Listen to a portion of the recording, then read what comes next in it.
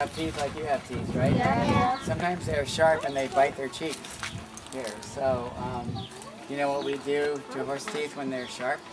When they bite their cheeks? You cut Brush them? Cut it. We actually file them. It's called floating.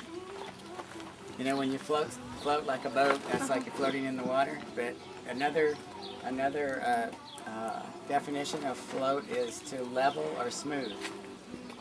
In other words, a farmer, when he's out plowing his field, he floats the ground. You probably never read that before. But has anybody ever heard of a farmer floating the ground? What about a farmer or a cement mason that floats the concrete to make it level and smooth? Well, that's what we got to do with his teeth. We're going to float them. That means we're going to level the teeth or smooth the teeth. Does that make sense? Yeah. Because here's the problem. See, they have these teeth. See, they smile for us. See those teeth right there, right? Mm-hmm. Those are called incisor teeth. Those are the ones that we can see, right? When their lips go up, we can see those. But they got a lot more teeth. The chewing teeth are way back here. See, it starts where my finger is right there. We call them molars. You have molars too. The molars go from here back under your eyeball, that far. On both sides, of course, top and bottom. And then boy horses have these little teeth right here. See that little tooth right there? Yeah. No, I can't. Anybody know what that tooth's called right there? A canine? A canine, yeah. What's another name for that tooth? Canine. It's canine is one name for that tooth. We have canines too.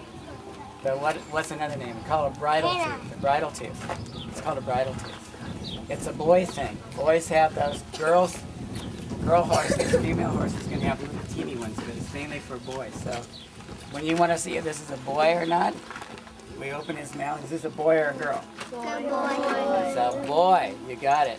So you're figuring some things out here. So now, see that little bump right there, that little bulge right here? See how his cheek bulges out right there? Yeah. If he had no teeth in his mouth, his face would sink in like that. So his cheeks are resting right on his teeth. See, that's the teeth that start. I can get my finger underneath the tooth right here. So when they chew, they can bite their cheeks. And if they bite their cheeks, they don't chew their food good. If they don't chew their food good, it won't digest good. It won't digest it adequately. So they eat a lot of food and they don't gain weight. And that's what this guy's doing. By the way, he seems like a very sweet guy. So he's eating a lot of food, but he's not gaining any weight. So if we make his teeth more comfortable, he actually chews his food better. The better it's chewed, the better it digests. It's as simple as that. So then he'll just have an easier time processing his food, and he'll get more out of the food, and he can put weight on better. Does that make sense? Yeah. Okay, now let me show you how I got to get my tools, and I'm going to show you how we do this, and you get to try it. Who wants to try it? Me! Okay, we got a lot of volunteers. Do it by hand easily, but most of the time, veterinarians and people that work on horse teeth, they want to do it with the power tools. It's with the power grinder. It either a reciprocal thing that goes like this or a grinder. I have some of those too, but you don't need them very often because all you need to do is just take the little sharp edges off. And it can be done rather quickly and easily just by hand. So that's what we're going to do. Now let me see if I don't know if you're going to be able to see what these teeth look like, but I'm going to open his mouth. See, I reached in, I grabbed his tongue. Now it's kind of dark in there, but see on the outside of his see on the teeth outside is how really it's sharp right there? See, the teeth aren't smooth on the outside. The teeth aren't flat either. They kind of angle this way. They're not flat, they angle this way. So that means the acute angle or the sharp angle is next to the cheek, right? On the upper teeth, because they're like this. So next to the cheeks, the sharp angle is next to the cheek. And then the sharp angle on the bottom teeth then would be next to the tongue, right? It's on the opposite side of the tooth. So we make the outside of the uppers smooth and the inside of the lowers. And that's all we do. We just take all the little sharp edges off. Also, the teeth aren't smooth on the sides. There's little ribs on each tooth. Each molar is about that long, and it has like 3 little ridges on it. So the tooth goes in and out, in and out. It's not smooth down the side. Everywhere it goes out, you see this big old thing, we call it a point. And the points are sticking in the cheeks, like my fingers just sticking in their cheeks. So all those little points, when I file on those teeth, they'll be nice and smooth. There won't be points there anymore. Now I don't know if anybody, probably you couldn't all see and it's kind of dark. And if anybody wants to look, he's pretty good at. Anybody want to get a closer look? He'll open his mouth again. I can open his mouth and you have to kind of take a peek. But if we want to open his mouth, see I can grab his tongue. See how his tongue's right there? I'm going to reach in very gently. If I just grab hold real hard, he'll pull away. So I very gently hold his tongue. And then I don't know if you can see. See, it's real rough right there. Then on the inside down here, it's rough. So I'm going to file this side and this side. Come here, sir. It's weird, huh? Hold on, we got a little one. He wants to see. You want to see in there? Okay, let's show you. See how it's real rough? Here, put your head down again. Right next to the cheek there. See where my finger is? You see it's rough there? Balance. There's a file. So it's made out of tungsten carbide. It's very hard metal, one of the hardest metals. And I start out with kind of a dull file because those little sharp edges I can't, if I have a real sharp file, it won't let me move the file very well. So I'm going to start with a dull file. And this file's got a bend on it, you see like that? So it works really, it makes it easy to get, see how I can get to these first teeth with that file? But it'd be real hard to get to the bottom teeth, wouldn't it, with this file? So I'm going to use one with a straight handle.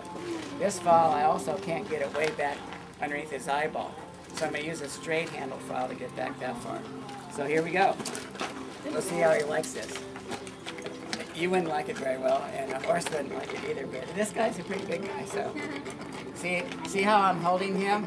Like barely, right? See, look, one finger. See one finger? So guess what? He's volunteering to stand here and let me do this. Isn't that amazing? It's amazing, huh? I'm next! So, here's what this horse just proved, that this is possible. We're not giving him any drugs. See, most of the time drugs are used. See, I can give him what we call the liquid trainer and just kind of put him to sleep. Like, you know, pretty good. Put him to sleep on his feet, you know, where he's really drugged. But look at how good this guy's being for me. And I'm just filing away. See, my file's going right at about a 45-degree angle like this. See, that's where I'm working right there. See that? I'm working right on this tooth, right like that, about a 45-degree angle. So I'm just taking that edge off right there.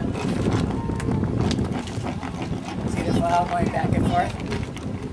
And pretty soon the next file, see it way back underneath his eyeball.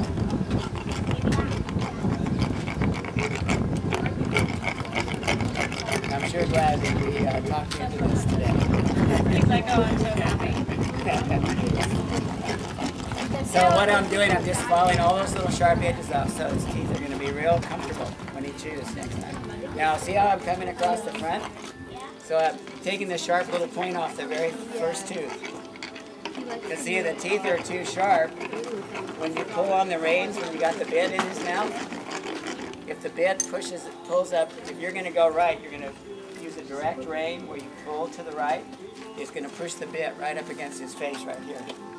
And so that bit's going to push that cheek right on the sharp tooth, and if that hurts him, he's going to fight the bit. So it makes it more comfortable for the bit too, right? Does that make sense? So they can chew better and they... Do you see what his file looks like too? See, there's the teeth on the file. See the white? Yeah. It's a little bit of teeth. White. That's teeth. The white part is... He likes it. Which horse is that? Teeth right in? Okay. I'll tell you what, you kids, if you're listening at all, you know more about horse teeth and what goes on with floating than probably most owners of horses, I can tell you that. Because most people don't have a clue what we're doing in there. But we just explained it to you, right? So you understand it. If you have any questions, just ask. Anybody have a question, we'll just ask about it. Okay, now here, remember I said I have one with a long? Yes, question. You want to try?